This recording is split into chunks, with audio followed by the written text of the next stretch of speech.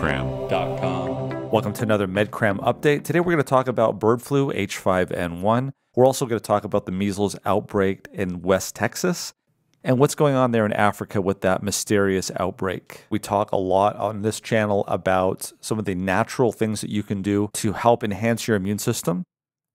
And recently, I had the privilege of sitting down with Dr. Andrew Huberman from the Huberman Lab. And for 3.5 hours, we discussed things like sunlight, hydrotherapy, the innate immune system, and even the issue of trust. It's on his podcast. We'll put a link in the description below. If you are a healthcare provider or even a patient, we have wonderful medical courses at MedCram.com. They are CME certified. Everything from EKG to understanding what a complete blood count laboratory test is to interpreting pulmonary function tests. Join us at MedCram.com. So let's talk about H5N1, and there are new reports today, this is on March 4th, that there is yet again confirmed H5N1 avian flu detection in Idaho dairy cattle. This is actually the first since October. So now we're up to about 977 detections in dairy cattle from at least 17 states. We're also seeing this in domestic cats as well. This is the same H5N1 in domestic cats, and we're also seeing it in some of the actual pet food as well. It says here that a Washington-based pet food maker, Wild Coast Raw, recently recalled some of its raw food after an investigation into deaths found a link to the food, which is only sold in those two states, specifically Washington and Oregon.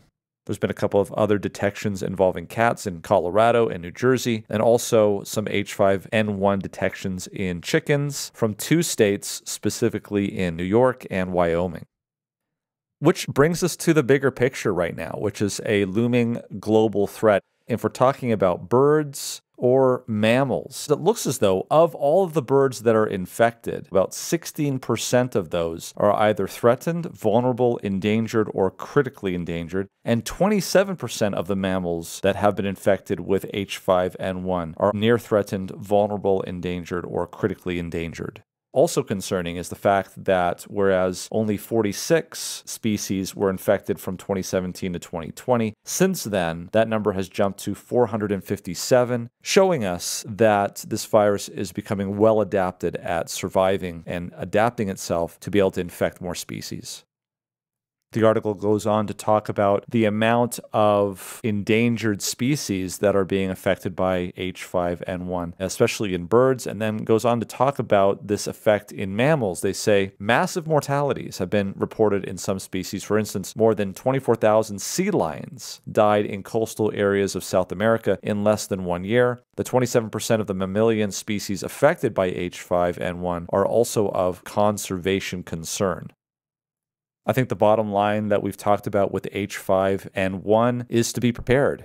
Number one, be very careful, especially if your occupation means that you're going to be either around birds or cattle. Make sure you have a healthy immune system and you're doing everything that you can to improve your immune system.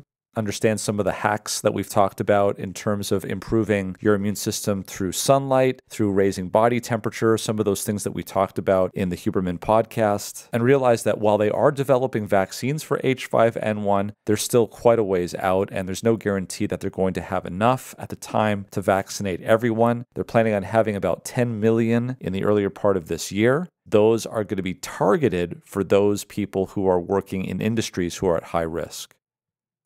Let's move on to the measles situation that we have right now in West Texas. It appears that instead of just West Texas, the Montgomery County Department of Health, which includes the Philadelphia area, reported a measles case in an unvaccinated resident, a child who rode the shuttle bus from John F. Kennedy International Airport in New York City. And you can bet that county health officials are trying to track down all of those that had close contacts. Measles is extremely contagious. It is airborne and has a very high R0. I want to make sure that everyone understands, and we'll put a link in the description below, that this is where you can go on a weekly basis from the CDC to get updates on measles cases and outbreaks. And this was updated on February 28th, that was last Friday, about exactly what it is that's going on in terms of measles cases in 2025. A total of 164 measles cases were reported by 9 jurisdictions. That is in Alaska, California, Georgia, Kentucky, New Jersey, New Mexico, New York City, Rhode Island, and Texas. And they provide links here where you can actually go to those departments in the states and you can figure out exactly what it is that's going on in your area.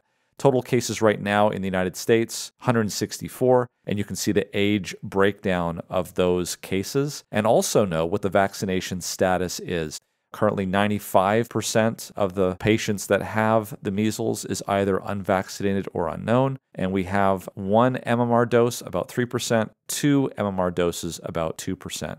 In terms of hospitalizations, about 20% of these cases are hospitalized, and you can see here by age group how many of them are in what particular age. And as we know, there's been 1 death confirmed from measles at this point.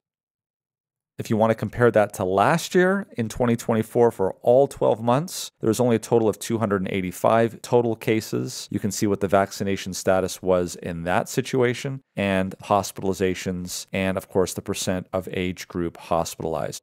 Pretty good resource, and I will put a link in the description below.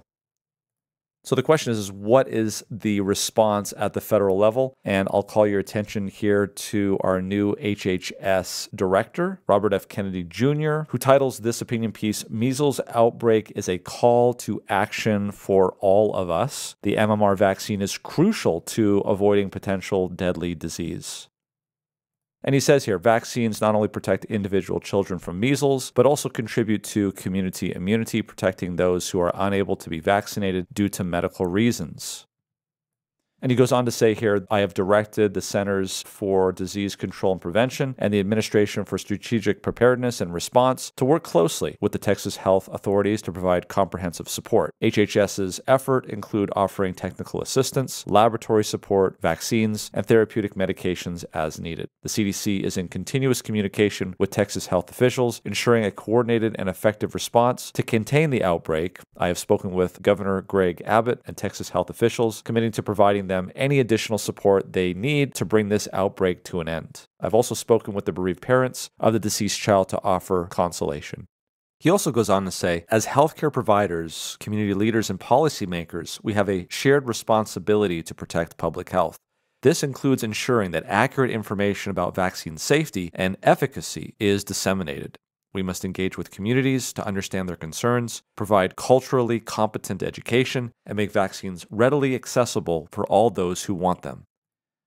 I think this is going to be interesting. We're only 2 months into the year, and we're almost at half the cases that we had last year. What's interesting to me is that nearly half of the cases are between the ages of 5 and 19, but a third of the cases that are hospitalized are under the age of 5 years. We're going to want to make sure that our most vulnerable and youngest population doesn't get hit.